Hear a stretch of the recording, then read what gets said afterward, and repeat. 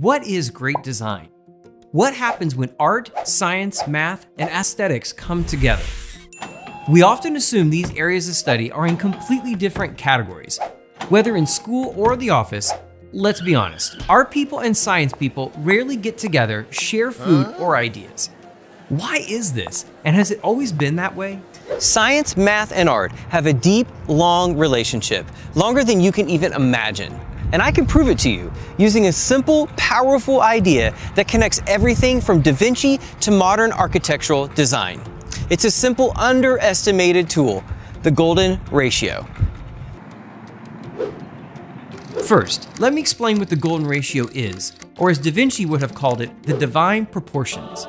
The easiest way to understand the Golden Ratio is through a sequence of numbers called the Fibonacci Sequence, introduced in the modern world by Italian mathematician Leonardo of Pisa. Basically, the sequence goes like this. You add the first two numbers, 1 plus 1, and you get 2. And then 3 plus 2, you get 5, and then 5 plus 8 gives you 13, and so on. Pretty simple idea. The sequence literally never ends. When we take any two successive Fibonacci numbers, the ratio is very close to the Golden Ratio and can be visualized as a spiral. One of the most obvious places you can see the Golden Ratio is in nature. Interestingly, and I imagine many of you out there don't know this, but these Fibonacci numbers correspond to the number of petals on a flower, seeds in a pine cone, and even spirals in a sunflower.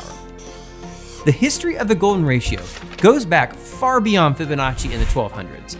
In fact, it's believed that the ancient Greek sculptor Phidias used the Golden Ratio around 480 BC when he sculpted the statue of Zeus at Olympia. And check out how the ratio is used at the Parthenon. 1 and 1, 2, 3, 5, 8, 13, boom, check out the Golden Ratio. However, to talk about the Golden Ratio in history, we have to fast forward to the Renaissance, a pivotal point where science and art intermingled and quite literally changed the world. Florence, Italy was the epicenter of the Renaissance, with artists like Da Vinci, Donatello, and Michelangelo calling it home. Also in Florence, when you follow the money, you find the culture-loving, filthy rich Medici family who funded just about anything artists and engineers could dream up. I mean, who else would fund a 17-foot sculpture originally intended to be on top of the Florence Cathedral? Mix all this with the development of the scientific method. Scientists to mathematicians now met in coffee houses to literary salons, sharing ideas, inspirations, and of course, arguing whether the world was flat, influencing the way we critically think about the world around us and how we design it. Creative collaboration begins, and the coffeehouse phenomena was born. Artists like Da Vinci knew that combining art and science would allow design and aesthetics to go from good to divine. How do you do that? By using the Golden Ratio. In fact, Da Vinci was so convinced that this ancient tool was so game-changing, he illustrated a book written by Luca Pacioli called The Divine Proportions, which illustrated time and time again just how amazing the Fibonacci sequence was.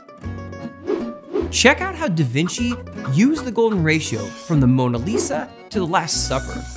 The ratio allowed him to create perfect balance, focus, and symmetry.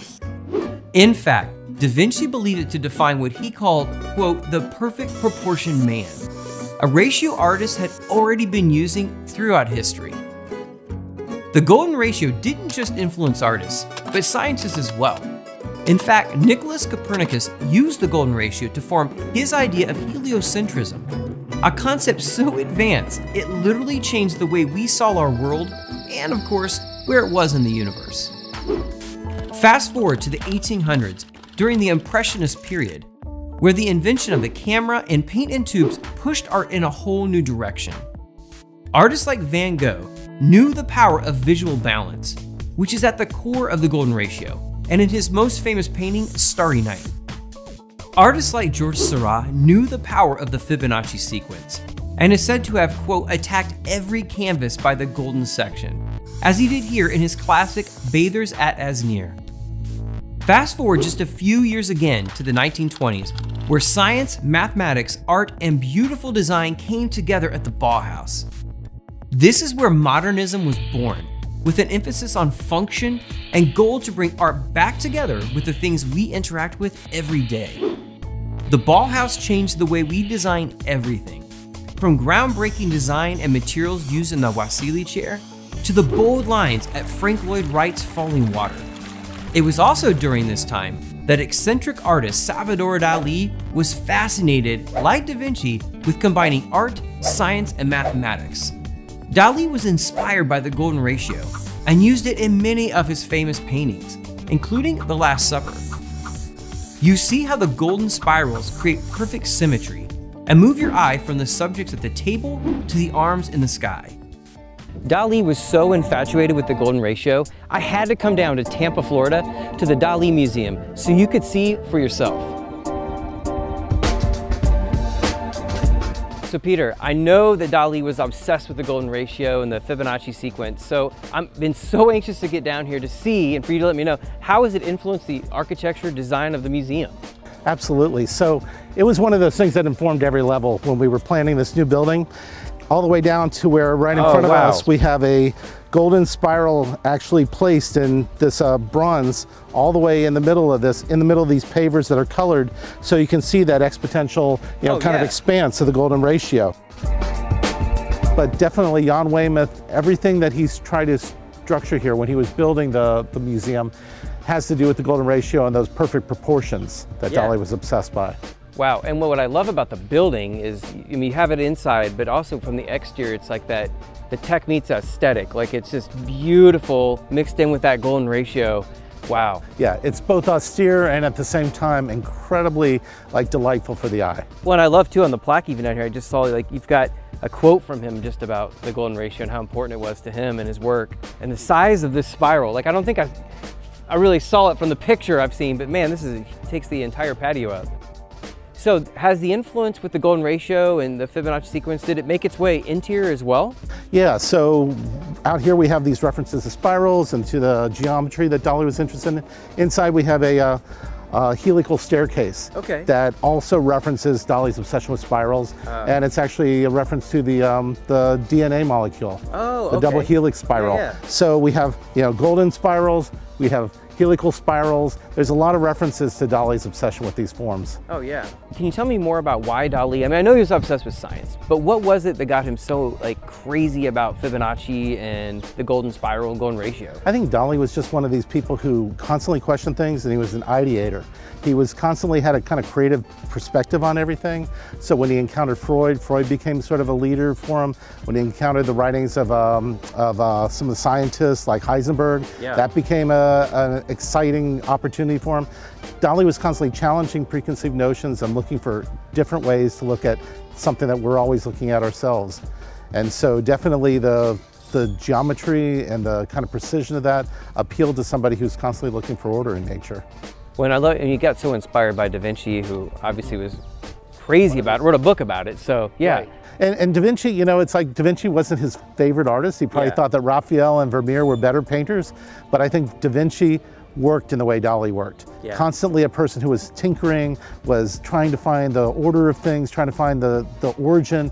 And so there's many times in Dali's life, he's really close to Da Vinci as an inspiration, and especially with the mathematics and geometry. Oh yeah, well again, it's that, that obsession with technology, Da Vinci, and the aesthetics, something beautiful. And Dali did that same thing, is bringing a lot of that into his work.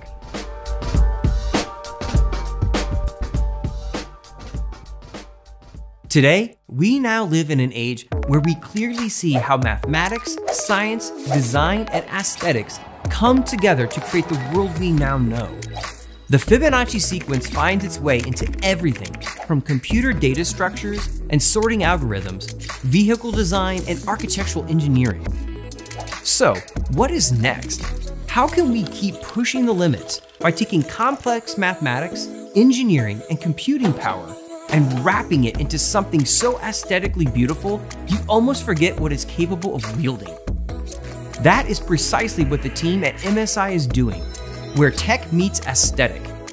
Limitless creative power blended with design principles that connect as far back as ancient Greece to the Bauhaus. That is the goal of the MSI Creator Z16. This is a computer for creators, innovators, polymaths, and engineers, those who want to be inspired by the past but are fueled by the tools of tomorrow. Every design element speaks to the needs of your inner creator by giving you even more design real estate with a screen size of 16 by 10. Just look at what happens when great design meets engineering and mathematics in the past. Now, just imagine what you can do with a machine designed to do just that, accelerating the future through you.